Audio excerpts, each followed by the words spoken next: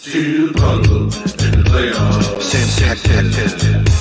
Still Poddable in the playoffs. Right. Gotta get that ring in the playoffs. Still Poddable in the playoffs. Still Poddable. The Boston Celtics still Poddable. Atlanta 18.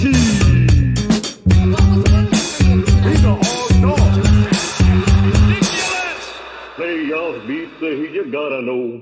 Let's go Celtics, let's go. Yeah, motherfucking Celtics, let's go. Let's go, folks. This is still Poddable, the playoff edition. Maybe a round too late, but we got there. That's the new intro from T-Money. Also included the newest Celtics theme song, Let's Go Celtics. And I'm beginning to think T-Money might be the author of that as well. I am Sam Jam Packard, joined as always from MassLive.com, Brian B. Rob, and from The Athletic, Jay King, the father. We are here on the CLNS YouTube page. We are brought to you by Prize Picks and Game Time. Use promo code CLNS if you want some money off both of those two fantastic products. We are here in the playoffs, as T-Money mentioned in the brilliant intro, and the Celtics finally have a second-round opponent as the Cleveland Cavaliers take down the Orlando Magic in 7 games. 7 ugly games, I would say. I was pretty upset they forced me to watch games 5, 6, and 7 of that basketball series. You kind of have a very hobbled... 5, 6, and 7 were good games. They were close games. They were close games. I don't know if they were good games. They're definitely close, but I don't know if it was the highest level of quality basketball. There's just so many open three-point shots took, mostly by the Magic, but some by the Cavs. And I said to myself, the Celtics make those shots, and there's just not a lot of three-point shooting in that series, and I think that'll be a difference in this series. But what I wanted to say is the Cavs, kind of a hobbled team. Jared Allen has broken ribs, and apparently is having trouble breathing, and so I don't expect to see him early on in this series. Dean Wade, the biggest Celtics nemesis on the Cavs this year, he's also out, has been out, I think, since March 13th. Don't expect to see him in the first couple of games of the series. And then Donovan Mitchell has had a hurt knee pretty much since the All-Star break. Did not stop him from scoring 50 and 40 over game 6 and 7, but still does not look like to have the same bounce. And so, B-Rob, I'll go to you first. What is your kind of your expectation of this Cavs team heading into this series starting on Tuesday? To be honest, not a lot. I'll just be frank. Like, if this series I mean, it could. Like, the Cavs do have more, or still a much healthier roster than the Heat do. And this should be, on paper, a bigger challenge than the Miami Heat. That series went to 5, but I would be surprised if this series goes 6 or more games if the Celtics play to their level.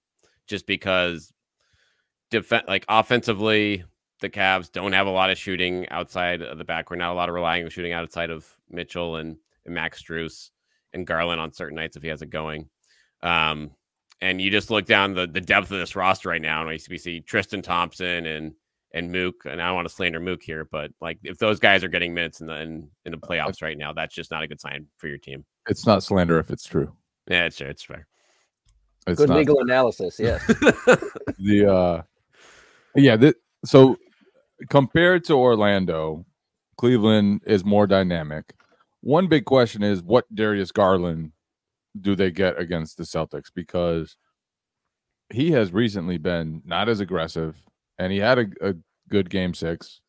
Second half of game 7, he helped them, finish that off. But he can be super dynamic, and he can be very tough to guard, and he and Mitchell can give them just a backcourt that's a handful to deal with. But we haven't always seen that Darius Garland lately. And so that's one big question to me is, can he sort of come out of the shell that he's developed recently? Can he play at a super high level, one, but also carry a big burden on offense, which he hasn't either been willing or able to do? And like, they're going to need a lot from him, because that series against Orlando, they struggled to reach 100 points. The fourth quarter of game 6, Donovan Mitchell scored 18 points. His teammates scored 0. They took a 5-point lead into that quarter. Mitchell went absolutely berserk, had 18 points, and they lost. So they're not getting a lot of offense from everybody else. This is a team that had a kind of weird season. Such an up and down season. Just so many crazy runs with injuries and stuff. And they stumbled into their best run of the season when they had Garland and Mobley out. And they played super small. They played with a ton of shooting, and they were just launching threes around Mitchell, who can get to the hoop against basically anybody. And they don't really play that way anymore when they're healthy. I think it was almost maybe a good thing for them that Allen missed the last portion of that series, because they play better when they go smaller. They play better when they launch threes. They brought Sam Merrill into that game 7, and Sam Merrill, guy's got some flaws as a player, but he's also one of the best and highest volume shooters per minute he's on the court in the entire NBA. And so it'd be interesting to see how they reevaluate things. If Allen plays early in the series, I think he probably will. It's just bruised ribs. He's having trouble breathing, Jay. Breathing's important. I'm surprised that he stayed out as long as he did. I wouldn't be surprised to see him early in the series.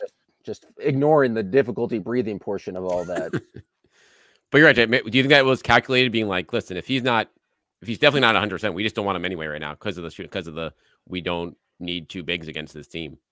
Like, I don't know. But like, if you look at their numbers all season, they were plus 1 point something with both Allen and Mobley on the court, and their offense really suffered during those minutes. And they just never scored well with both the big guys on the court. And the flip side of that is neither of those guys are great offensive players either. Allen can hurt you with lobs.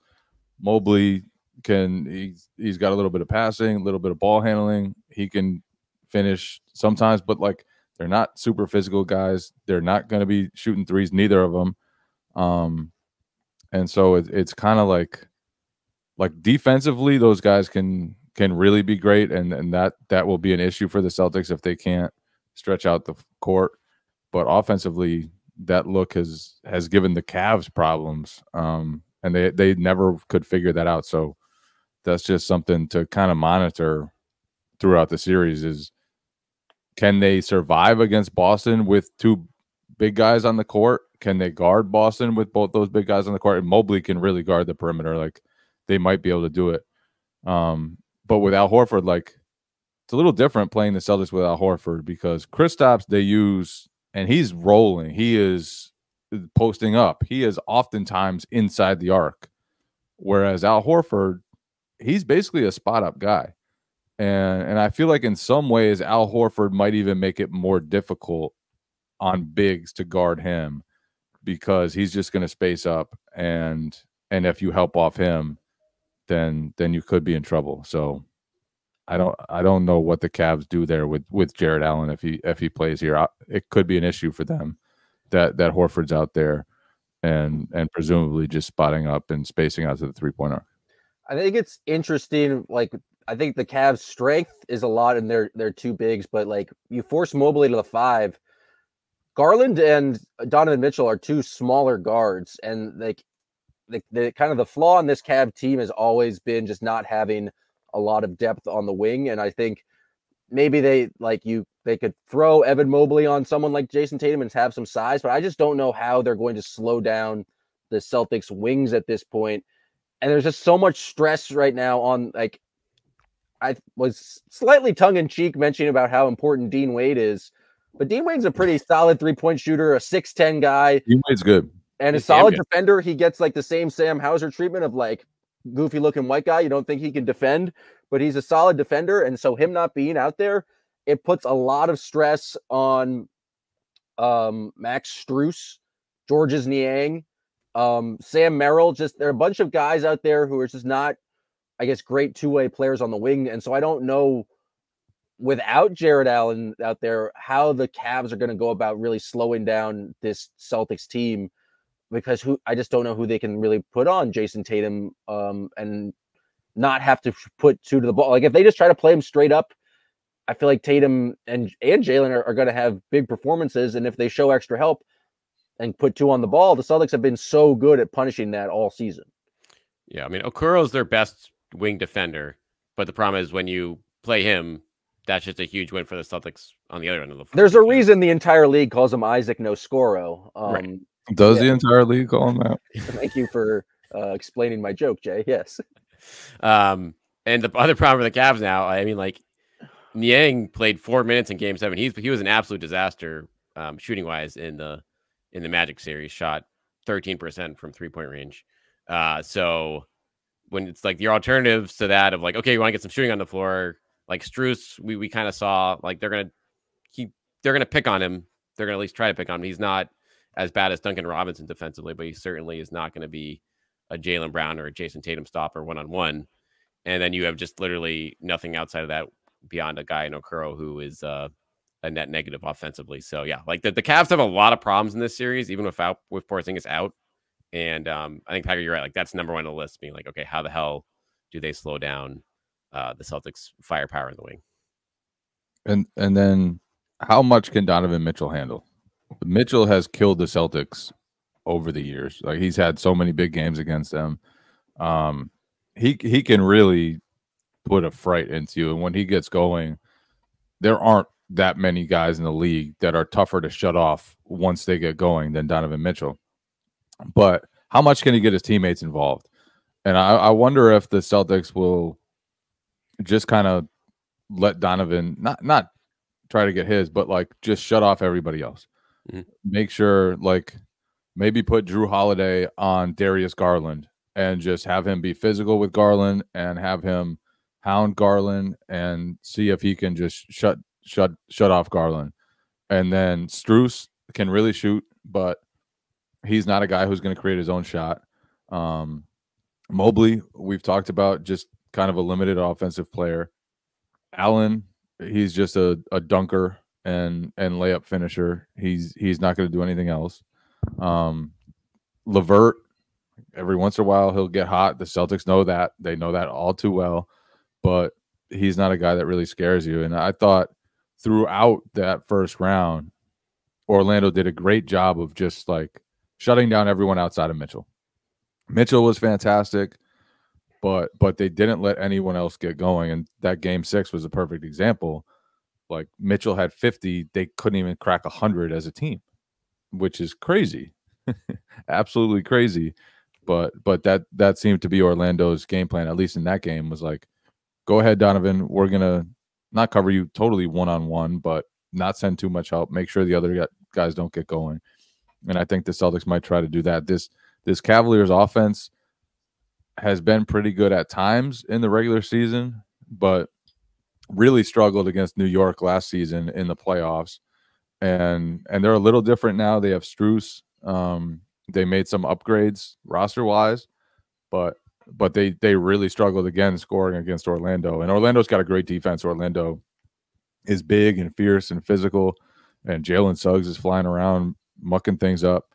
So it's not an easy team to score on, but you're going to have to score to keep pace with Boston. Like it's not going to be enough to just win a rock fight with Boston, because I don't think you can slow down the Celtics a little bit, but you're not going to turn them into what Orlando was during that first round. There's just no chance, no matter what type of defense the Celtics go against, that they'll look like that. All right, let's take a break here to hear from our sponsor, Prize Picks, America's #1 fantasy sports app with more than 3 million members. It is the easiest and the most exciting way to get in on the action while you watch your favorite sports and players. You just pick more or less on 2 or more player stats and watch the winnings roll in. March may be over now, but the biggest moments in college basketball tip off this month at the Final Four. Be a part of it. All the action on Prize Picks for both men and women's college basketball coming up this weekend. And you can also get in on the NBA playoff action and win up to 100 times your money on Prize Picks as you and the world's best players take the game to a new level. The basketball's postseason. The playoffs begin obviously in 2 weeks, but you can get in the play-in round starting on April 16th at Prize Picks. So I know on the final couple weeks of the regular season here, one area to keep an eye on Prize Picks will be certainly with the Celtics and some of their bench players. I think there going to be a lot more opportunities there for the likes of Payton Pritchard, Sam Hauser of the world, while the starters rest up. So keep an eye on that. So if you want to check out Prize Picks, you can download the app today and use the code CLNS for a first deposit match up to $100. That's CLNS on Prize Picks for a first deposit match up to $100 on Prize Picks. Pick more, pick less. It's that easy on Prize Picks. And now back to the show.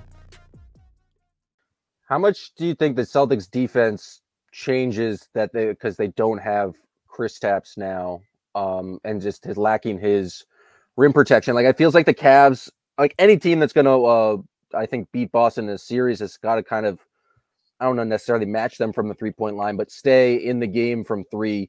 The Cavs, I was just looking back on the matchups between the regular season, very weird season series where they had 2 games back-to-back in Boston in December. The Cavs actually outshot the Celtics from 3 in one of them and still lost. I think the Celtics came back from a big lead in the first quarter there. Celtics did not shoot very well from 3 in the second game, but still ended up winning. Mitchell had a bigger game. And then obviously had the crazy comeback Dean Wade performance in that fourth quarter. That was a hilarious game. It was absolutely that was March, right? Yeah, that was March. That was one of the last games Dean Wade actually played in. But I'm just curious, B-Rob, like, what do you think the Celtics' defensive approach is going to be?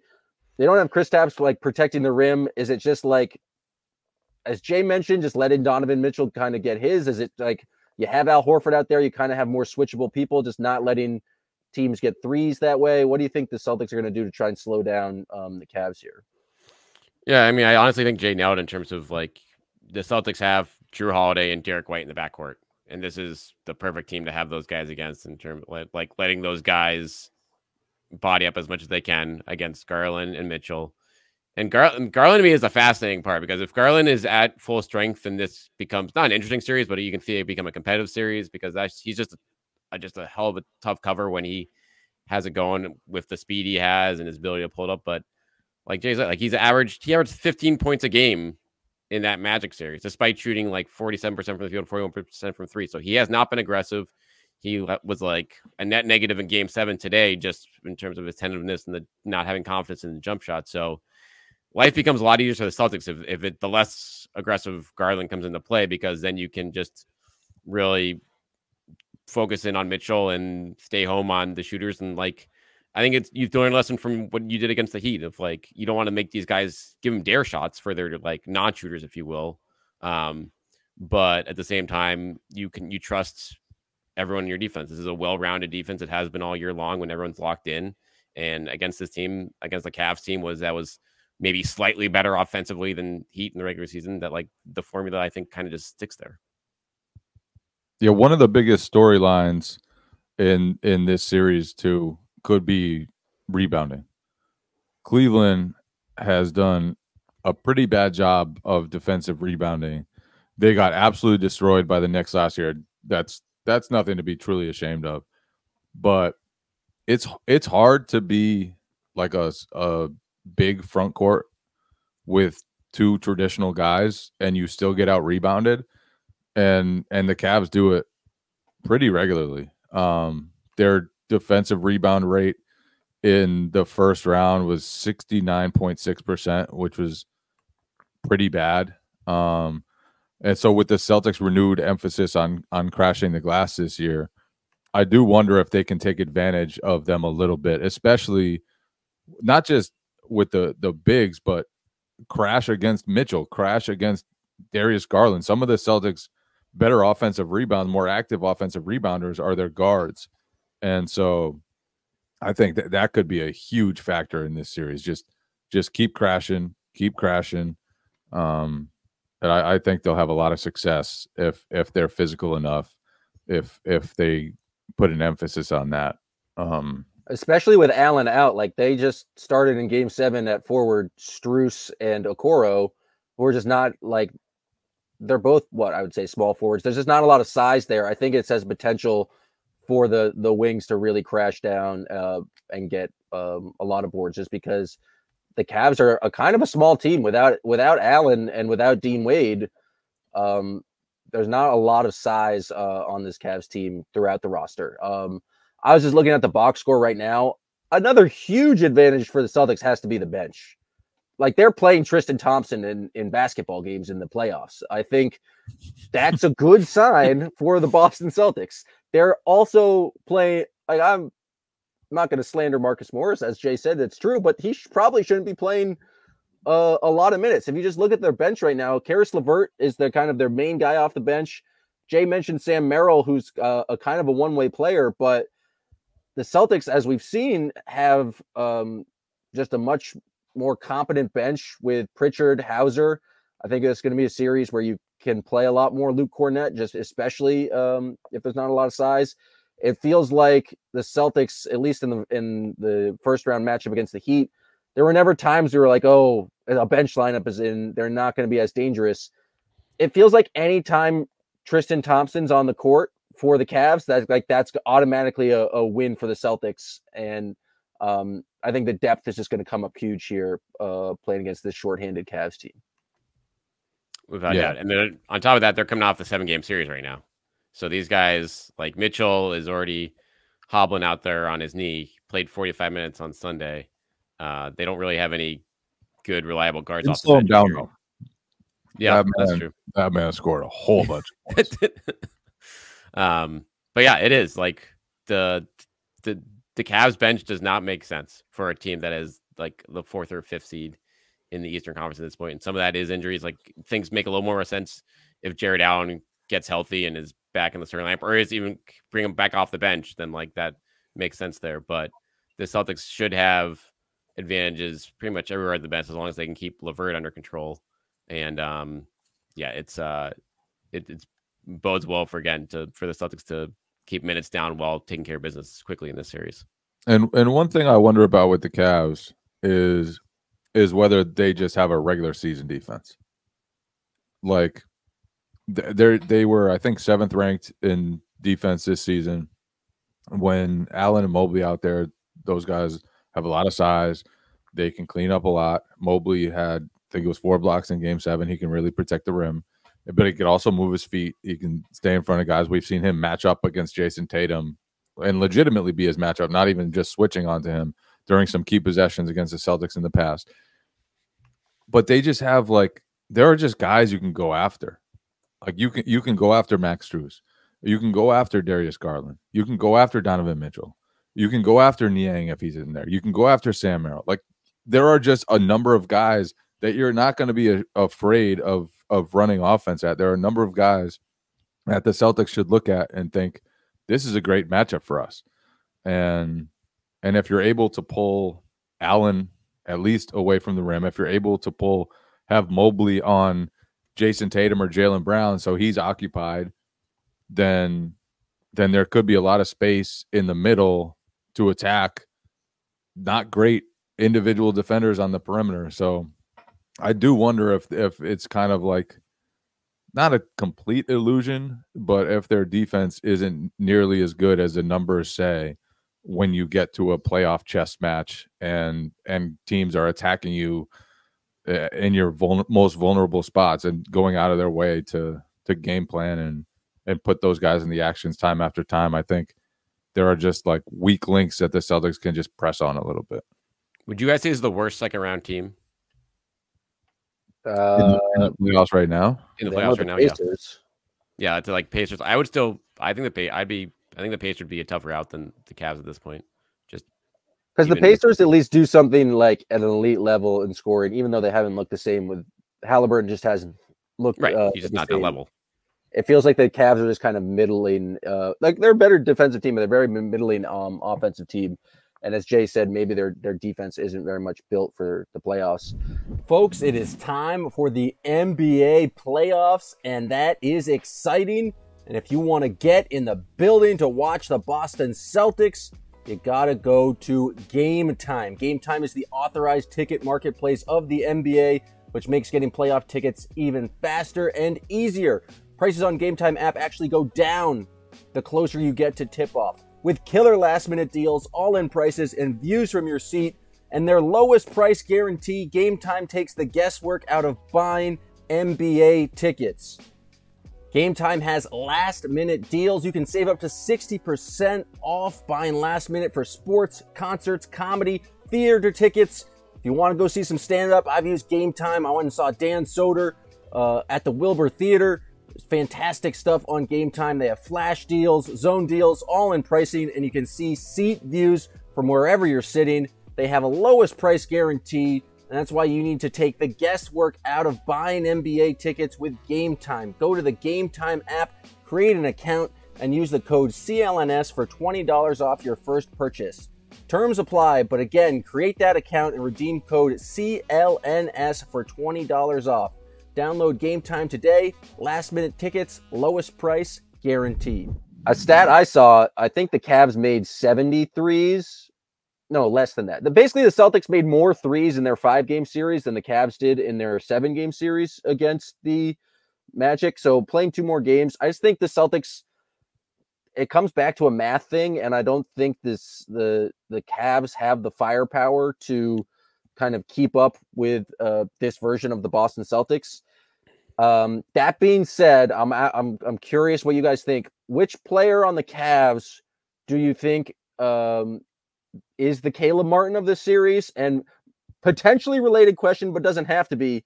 Which player on the Cavs? Caleb Martin 2024 or Caleb Martin 2023? You have to specify. A dirty player or no? / game 2 Caleb Martin. Which one is most likely to have this kind of a hot shooting? Levert for sure. It could. I think it's Strus. I think Strus still has maybe some of that Heat magic. But Strus isn't going to like break you off. And Strus also, the game plan is going to be to take away his threes. So they're going to be locked in on doing that. Levert, game plan could be close out short, and he could just get hot. And he can also put the ball on the floor a little bit. I think it's Levert. Yeah, I think it. And the Celtics will be ready for that because they saw that firsthand when he was in Brooklyn plenty of times. And even points, I think, last year when the Cavs had their way with the Celtics. I think he had some big games in there too. Time. Right. But I mean, we haven't talked about it all yet as far as the coaching matchup in this series goes. Did you guys see that Bickerstaff, like they're booing Bickerstaff in Cleveland, or like lightly booing him during intros in the playoff series? A nice light boo, a polite boo. A polite, like we want you to lose this game and get fired after game 7. I mean, so that's a situation where, as he was talking about, where there's like a regular season defense, like the Bickerstaff was certainly coaching for his job after game 7, but he has not made a lot of fans in Cleveland over the years with just a lot of the schemes, a lot of like some of the lineup choices, I think. And now in this series, like Joe, I thought had a great series against the Heat after game 2, once he kind of, they shaped things up on the defense, took away the threes, and now they're going to have a full week here to prepare for this team going into it. And Bickerstaff, I don't think you don't have the Spoelstra feel factor in the series. Like, oh, what are the Cavs gonna have up their sleeve here? No, it's like they do what they do. Maybe Mitchell goes nuts, maybe Levert goes nuts, but beyond that, like it's hard to see them throwing any real wrinkles here to trip up what the Celtics are trying to do. And one other thing one stat that caught my eye from the first round, the Cavs shot fewer than 30 threes per game. And I just feel like if you're not going to shoot more, you're not going to have much of a chance against the Celtics because, like Packard said, it just becomes a game of math. And chances are you're not going to have more talent than the Celtics. This Cavaliers team definitely doesn't.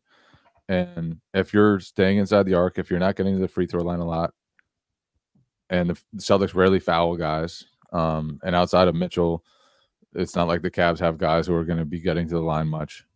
It's going to be really hard to beat the Celtics. Like I just feel like you have to have a more dynamic offense than that. You have to be able to produce threes, generate threes, and obviously make them too.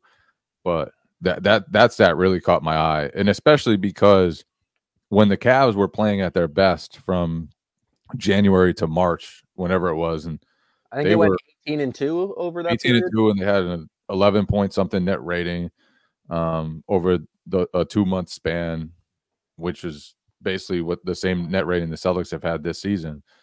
So they were awesome, but they were shooting a ton of threes and they were playing a different formula. And so the fact that they've changed so much and that they're struggling to generate the threes that they did back then, it's kind of alarming. And I think especially in this matchup, like that's going to be a tough stat to overcome. Yeah, I mean, it feels like a lot of things are tilted in the Celtics' favor in this matchup. You mentioned the kind of coaching matchup, and it's interesting that they were playing so well, launching all these threes, and then kind of have not stuck with that. This just popped in my head. Did you guys see the Joe Mazzulla like mindset video on NBC Sports Boston where he forced the producer of the piece to get in a cold tub? Yes, I did. That was amazing. Would you guys get in a cold tub to interview Joe Mazzulla? Yeah. Why not? Why not? Why not? Have you guys done a cold tub? Have you done one of those? Like, I haven't done one of those before. I used to like ice baths in college, not like full tub though. Yeah. They got a lot of stuff at the Auerbach Center. Like, they got all sorts of tubs. They got all sorts of fancy. I mean, the fact he does that before every game is great. But it's cool stuff. I like Joe is such a. I know we're harping on it again, but just a maniac who loves the uncomfortable, and just to force a guy to get like, if you're going to interview me, you have to do that. I think he understood how hilarious of a move that was and did it anyways. And so I really appreciated that. Another cool thing, the Celtics are doing like a full behind the scenes documentary of this playoff run that's coming out on Twitter with a new hashtag, all in. What is it? Everybody's in, all in for Celtics. I'll check up on that. But the other question I wanted to ask you guys was, who do you think is going to become public enemy number one for Celtics fans? And why is it Georges Niang? He's a Boston guy. Yeah, he's a Boston. I know, but he's going to come in and people are going to make fun of his body because people body shame and don't let, and he's going to play a little bit more physical and have a cheap foul. I feel like, well, if it's not Georges Niang, who else on this roster? You're overlooking the obvious here. The guy that Celtics fans already hate is Tristan Thompson.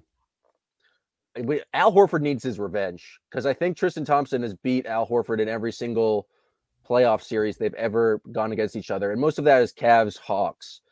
But it's got to be sweet revenge right now for Al Horford. I think it's their 5th time matching up in the playoffs. And it'll probably be, but I don't think you can hate Tristan Thompson because his play will be so bad. And so it's like, you need someone who's got to come in who's maybe a little bit good, maybe plays a little bit dirty. I don't know if Tristan Thompson's the dirtiest player. This is a halfway related observation. So today after Game 7, Jalen Suggs was crying and clearly very emotional. And Tristan Thompson went over and like gave him this big speech. It looked like on the telecast. He just seems like that guy. Like you don't necessarily want to talk to him. He's going to give you a speech. But he's going to give you a speech no matter what. He is going to think he's the leader that you need, the voice that you desperately crave. He just always believes that he's that guy. So I did miss a Tristan Thompson Zoom where he's saying just whatever the fuck comes to his mind. He was a great nonsense quote guy. Not a big Kevin O'Connor guy. Ripping KOC the 2 hours after making us wait for 2 hours after the game for him. Yeah, he tortured Kevin O'Connor that one night. I forget exactly what he said about him, but keyboard warrior. He said Twitter fingers or something like that. I'm gonna find it right now. Yeah, because that was funny. It was KOC ripped him on. Or he said some people in the locker room didn't want, like, KOC had a classic, like, sources close to the situation say Tristan Thompson's not the most favored guy in the locker room, and it did not make Tristan Thompson happy to hear. But I think he said like Twitter fingers or something like that, keyboard warrior, something along those lines. One of the sneaky best moves of Brad Stevens' tenure is when they traded Tristan Thompson after that season, they actually got a 2nd-round pick for Tristan Thompson after that, like, depressing. And then he was superseded. I think the Kings, I forget where he went, the Kings or the Hawks, someone pretty much cut him halfway through that year, I feel like. But it's he said, I'm not going to let some guy with Twitter fingers try to bring down what I've built. Good attempt, Mr. O'Connor, but I'm Teflon steel. You can't bring me down like that. I'm too blessed. Also said that guy, Kevin O'Connor, I don't know if I should mention his name or not because he doesn't deserve my 2 cents, but I remember every name because I'm like an elephant. And at the time, he was sort of playing basketball like an elephant. So with him saying I'm not liked in the locker room, that was funny because that's not the case. Well, well, we'll see. We'll see. Is KOC going to show up in Boston for this series? No, KOC their showdown? is too much of a celeb. KOC is only showing up as the finals. That's probably true. What else was? I can't believe Tristan Thompson is still in the NBA. I'm shocked. He got suspended for what, 30 games this year too, or something like 50, for like PEDs. Yeah, which no one gets caught for. Fellas, do you guys have a prediction in this series, or should we just predict every single game? I think that's going to be the prediction. If you give a prediction, you have to give me the sequence of games. Jay, we'll start with you. What happens in game 1? Celtics win. Game 2. Celtics win. Game 3. Celtics win. Game 4. Celtics win again. Woo! Wow. The sweep from Jay King. All right, B-Rob, you're up. Game 1. Celtics win. Game 2. Celtics win. Game 3. Celtics win. Game 4. Celtics lose. Oh, Game 5. Celtics win. I have the same as you. I think it's a classic gentleman sweep. I think that it's a 3-0. They're up. They're going to try to coast. Donovan Mitchell scores at least 45 points. The Celtics are not as crisp as they need to be, and then they figure everything else and come back home. Okay. I got to ask you guys something. What did you think of Donovan Mitchell being mad at the Cleveland crowd for chanting, "We want Boston"? Kind of a soft, weird move. I didn't see that. Yeah, I think he said he's upset because then it made Darius Garland miss a free throw. But also the Cavs fans, you saw how that worked out for Miami fans. I know it's a fun thing to chant at when you're about to win a playoff series, but O'Shea Brissett was certainly upset about it. He's certainly going to make a new YouTube video. But a weird move by Donovan Mitchell to be scolding the home fans for doing very stereotypical fan behavior. It'd be like someone just getting mad at fans doing the wave. It's just completely irrational. I mean, calm down. I think the Cavs have lost. The Cavs lose all credibility to get mad at the fans after they tanked to get into the 4 seed. They literally gave up on the last game of the season where they could have gotten the 2 seed and avoided the Celtics in the second round. So this is I'm sorry, Donovan. He knows what's coming, and I guess they saved everyone's job by winning this first round series, at least in the front. Bigger staff and the front office maybe, but yeah, I mean Mitchell knows what's coming. I also enjoy that O'Shea Brissett has called out twice now the fans asking for the Celtics. He knows his role. It's basically to make hype up videos at this point. But he's also like Michael Malone was last year, where he knows his team can cash his checks, and so he's just down to say whatever because his teammates are just going to go out there and win basketball games. Can I ask your guys' thoughts on? Or we can finish this up, but I want to get your guys' initial thoughts on Nuggets Wolves too. Once we after that crazy game yesterday. But that was fun. That was a lot of fun. So I don't think Anthony Edwards will always shoot that well. He's been on a heater for the first 5 games of the playoffs, but he's also a different type of guard than the Nuggets ever played last year during their run. And obviously they've played LeBron twice now, but LeBron's not the same level of athlete he used to be. He's not the same dynamic athlete that Edwards is at this age. And so Edwards just can kind of test Jokic in the pick and roll in ways that teams haven't been able to do. Because the Suns last year, the Nuggets played them, and Booker and Durant, they just want to get to the mid-range and shoot jumpers in your face. They're not going to really attack you downhill like Edwards is. So that's the part. And then I just thought Denver was just weak. Denver didn't have the physicality. Ant was just backing guys down and scoring on them. They weren't standing their ground. I did not think the Nuggets played well at all. I did not think they were ready for that sort of challenge. And the Timberwolves are tough. They're big and they're strong and they're physical. And they the next level to the game plan all the time. And just really, really, you can tell they believe in what they do a whole lot. Their level of defense with the 2 bigs, but then also McDaniel and just Edwards is a supreme athlete. I just thought Obviously, it feels like Jamal Murray's still a little bit hurt, and that changes the kind of how dangerous the Nuggets offense can be. But if you were trying to imagine just like ways to possibly slow down Jokic, I think having like the 7-foot Rudy Gobert there is like, obviously Jokic is still going to get his and still be a dynamic player.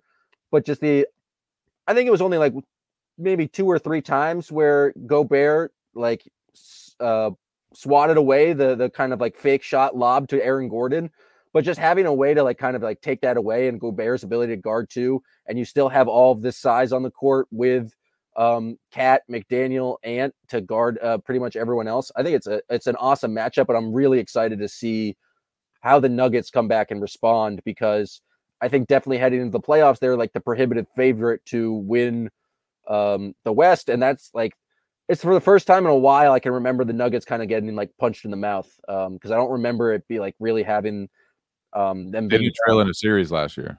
I was gonna guess that, but it certainly didn't feel like it. So it's going to be very fascinating to see how they kind of come back in game 2, and how they respond. And part of it will just be like Jokic needs to make shots. He went 2 for 9 from threes, and they were for the most part giving him those threes. So if he hits a couple more of those, it's a different game. It's so insane though that he's like such a dominant inside scorer, and it's like, yeah, but he just needs to shoot closer to 40. He's also a dominant. He can. Yeah. It's so wild. The 3 he hit at the end of the game to kind of keep it close, where he just like came off a screen and immediately like hit that shot. It was like after dominating in the post 2 possessions earlier. It's like, what, this guy's in. It's just wild to watch him play. Yeah, I feel like, and it's going to be fun to see him kind of figure out this challenge, because a lot of the time the game looks super easy to him. And game 1, for the first time I can remember in the playoffs, the Nuggets just felt sped up. Like they weren't executing what they wanted to. They weren't getting to what they wanted to. The Timberwolves really made them play uncomfortable for one of the first times I can remember in a big game. So this is going to be fun. It's going to be a great series. Like just the matchups that you guys laid out, and like the Nuggets, they won the first round series in 5, but 2 of those games were buzzer beaters. Like they did not dominate that Lakers series. They dominated in crunch time, obviously, but the fact that the Wolves just like completely destroyed the Suns in 4 games, like they may be, an under the radar, not juggernaut, but just like a team that's just built for like playoff matchups here. And they were like the only team that took a game off the Nuggets at all last year before the finals, I think. So they clearly have a year together now, or maybe putting it together at the right time. We're going to find out, I guess. Let's keep jumping around the playoffs before we end this one. I don't have a lot of strong thoughts, but I also think Mavericks Thunder is going to be a pretty fascinating series to see. It's the first real test we're going to see of the young Thunder team. I still think the Thunder are better constructed team, but the Mavericks have been playing great basketball. Jay, do you have any hot takes, insight, predictions for Thunder Mavericks? I'm interested to see this one because obviously like the Thunder have risen to every challenge so far this year, but deeper in the playoffs you get into a possession game, and that's when all your warts start to show up. And so obviously Pelicans weren't able to kind of lean on them in the first series, but this Dallas team is big and athletic, and they have Luka, who's going to make great decisions throughout, and they have Kyrie, who's playing at an absurd level. Kyrie has just been on a roll lately. His level of shot making, his defensive intensity, even like he's just really playing good basketball right now. So I want to see whether the Thunder can just kind of maintain their form, or whether this is the stage where it matters that they're not that physical, where it matters that they play Josh Giddey, who can't really shoot, where it matters that they're kind of a smaller team in the front court. So I want to see all that. Like I think there's a chance that Luka is able to get downhill and put his shoulder into Chet and finish over him. And even though Chet's an awesome rim protector, like there are just things you have to learn in the NBA. And I think there's a chance Dallas can do that here, but But I'm also not going to discard this Thunder team, which has just been amazing all year. Yeah. And now Mavs did lose Kleber, looks like, for I think the whole series, it looks like, after he messed up his shoulder. So that's a pretty big injury for them. But yeah, if the Thunder goes small, and they're kind of small with Chet at the 5, it's like, are Lively and Gafford going to be able to kind of stay out there? It's a great, fascinating matchup between the Maverick size and the Thunder speed. But the Maverick, they're fast too. Like Lively can run, Gafford can run. They got their whole supporting. Derrick Jones Jr. might be the most athletic man alive. Dante Exum is big and fast. Like they clearly tried to assemble a roster with just big athletes around Kyrie and Luka who could handle the defense while those guys do most of the offense, and it's worked so far. So I want to see this one because I actually have a abnormally high belief, I think, in the Mavs. Pretty unusual. I think they've got a chance to really contend this year, just because they have finally assembled defense around Luka, and Luka even is participating some on that end. So these are two of the best teams left to me. Yeah, it's pretty the path. They could have asked for a better path here for the Dallas with Kawhi getting hurt in the first round, and now OKC. You certainly would take them over the other side of the West bracket. But it's also, I'm just realizing now, guys, there's no teams left in the West in the Pacific time zone. These are all middle, which is honestly great for start times for this series for the second round, only 9:30 and 10s. But also just when you think about travel for the rest of the way, it's I can't remember last time there's just been all the California teams are gone in the second round, and even Phoenix too, obviously. So it is just that middle of the country, the OKC, Dallas, real Denver, America. Yeah. I don't know if we have to really talk about this, but what Nixon 5, Nixon 6. How about the Bucks and the Sixers just being done? Period. From for all the talk for the year, the side of the bracket they're gonna be on, the side just straight up not even in the second round.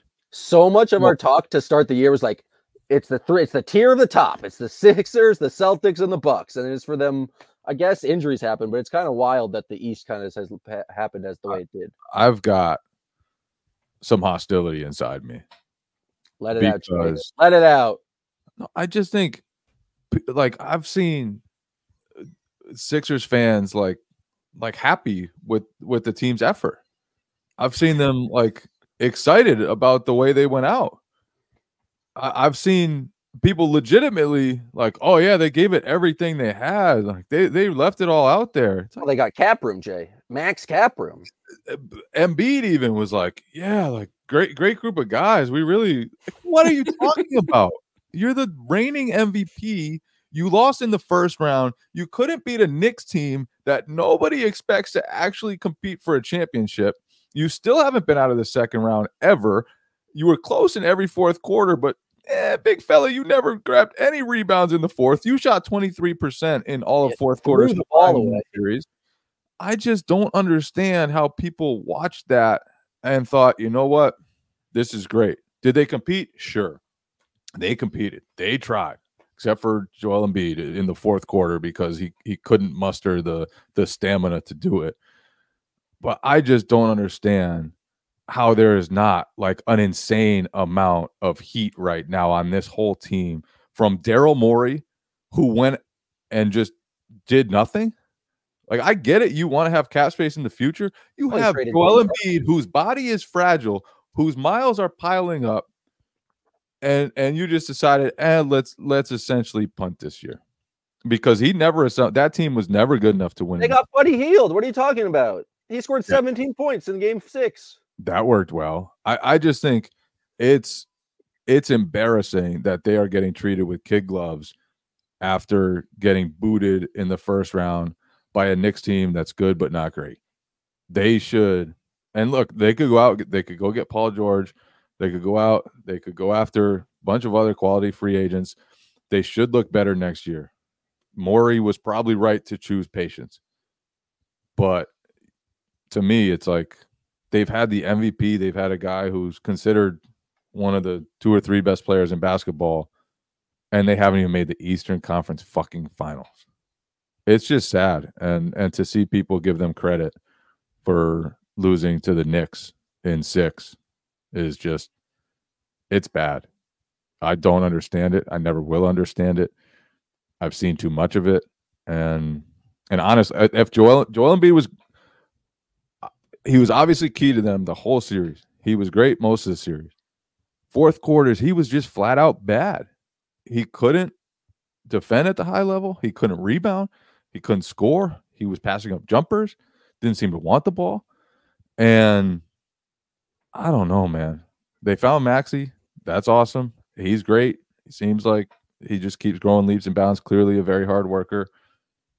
But I don't think they should be getting patted on the back because they were able to compete with the New York Knicks. Like, let's tone that down. Let's tone that all the way down. Oh, they just didn't have enough in this series. They played hard though. Like, are you kidding me? That's the standard we're holding them to now? Come on, guys. Given the success or the lack of success they've had, like they've never made it past the second round. Like, why are you being patient with how bad the East was this year outside of the Celtics? Of like, the Bucks never looked right. Everyone else was on paper a step below the Sixers are. Like, this was a huge, if they did anything semi-decent at the trade deadline, they probably get past the Knicks team and are in a really good shape to get to the conference finals.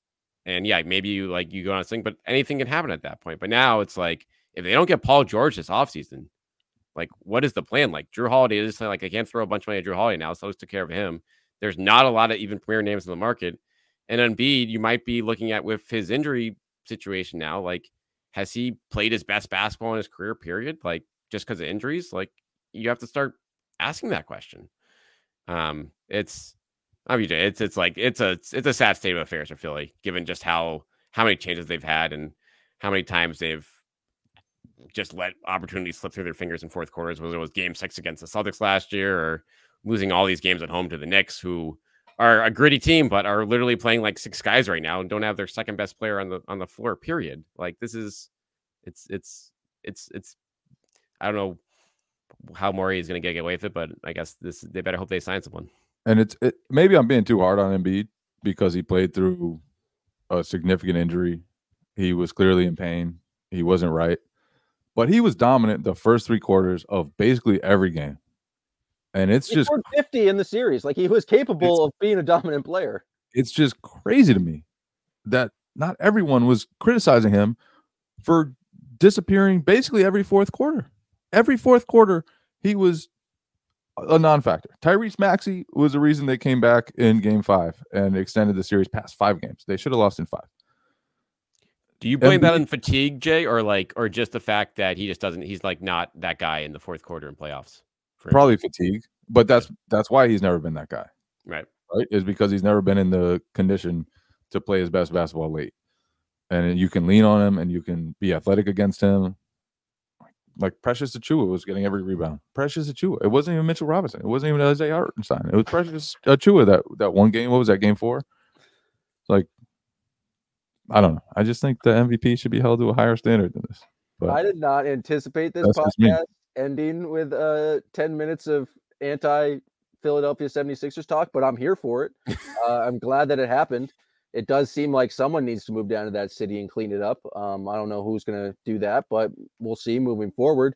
Look for some places, potentially, some areas that could use some help down there. Yeah, who knows? We'll see. This has been the free episode of Still Poddable here on CLNS YouTube. We appreciate everyone for tuning in. If you want more Still Poddable from us every day, Monday through Friday, and extra days now, we're doing podcasts after every single game. Go to patreon.com/stillpoddable. Subscribe today. We've got fantastic chat in the community on the Patreon app. Got different tiers you can join if you want content from us in the playoffs. We really appreciate everyone who tuned in here on CLNS YouTube, everyone who tuned in on the free version of the podcast. But again, if you want more Celtics content, we are giving you a podcast every single day, Monday through Friday. Patreon.com/stillpoddable. We very much appreciate you guys tuning in. For Jay King from The Athletic, for Brian B. Rob, I am Sam Jam Packard. We'll be back tomorrow with more Celtics talk here on Still Poddable. Still Poddable, still Poddable. The Boston Celtics still Poddable, still Poddable. Oh, yeah.